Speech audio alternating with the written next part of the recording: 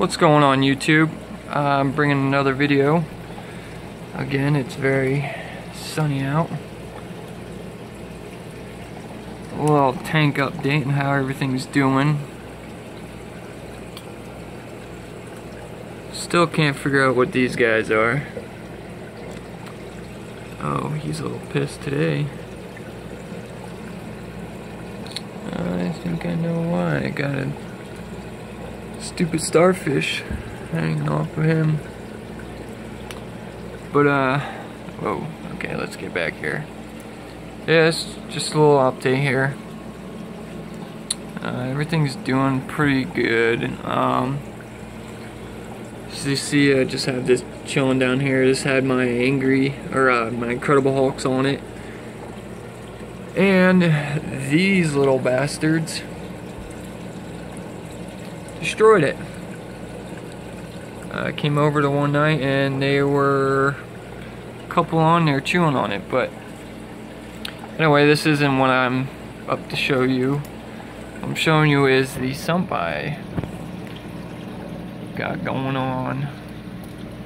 Got it all hard tube, just painted it black to make it a little prettier, I guess, not really. And then I got my old protein skimmer, and I just got this new C-clone. And for what I got going on in my sump, you guys are probably gonna laugh, but I mean, it's so far working for me.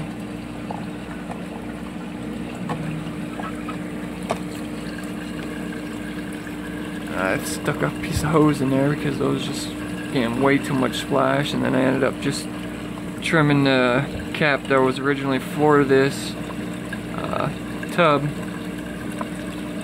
to reduce the amount of water loss that I was getting. And basically it's just I got some PVC for the drainage, the Chemi Pure and some Cheeto. It's just temporary right now until I can get a nicer sump. I had this stuff laying around and I was getting sick and tired of protein skimmers hanging on the back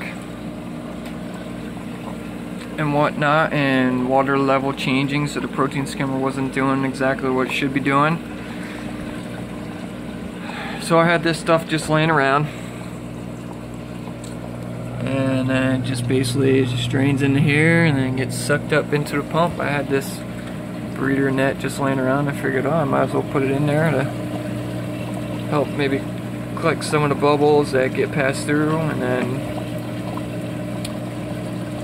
from the Aquatop pump, the 475, same as what I had before, I went and hard plumbed pretty much everything with the ball valve, and then up the side here and back in to what you see there.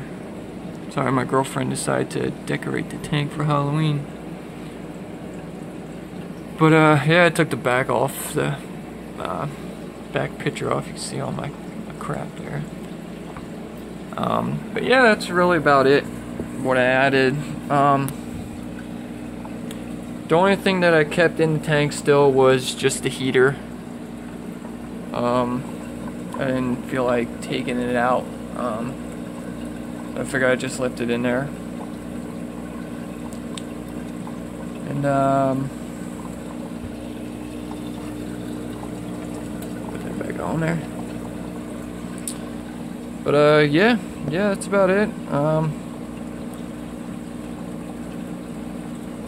Let's see what else maybe I could show you around here that I haven't gotten before. Here's my feather duster's finally out. I don't think he was out last video.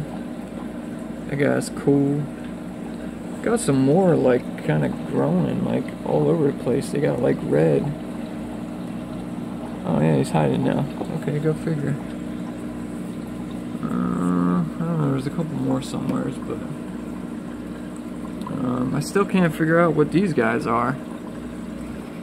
I mean, I can see they move all around. I mean, I got some down in the sand bed here. That's what's going on with my Duncan. There's one that's trying to move on there, and cool. I'm gonna have to try to figure out how to get him out.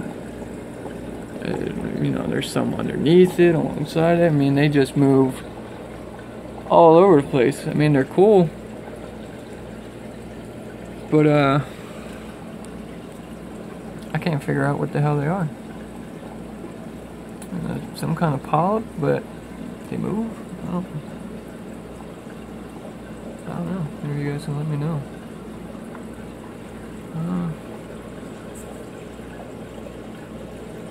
Pops are doing pretty good. Let me see where the others other bass are down here. So my grain coral, or the Velvia, however you pronounce it, he's starting to get some color back. He wasn't doing too good. He was starting to bleach out, but now he's starting to get it back. And these guys are still multiplying. As you can tell, I had them on 2 separate rocks that I had to cut apart because of moving stuff around. And my toadstool, he's doing pretty good. Look at him. He's freaking full all now. He's looking good. I'm dropping my phone here. Of course, my Nemo's trying to get some attention here. But alright, well, let me know what you guys think. Alright, have a good one.